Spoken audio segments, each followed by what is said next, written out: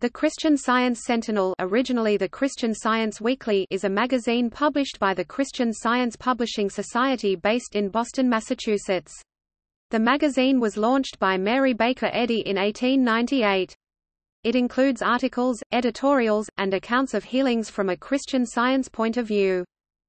The Christian Science Sentinel radio edition is a weekly radio program broadcast around the world and released monthly on CD and audiocassette.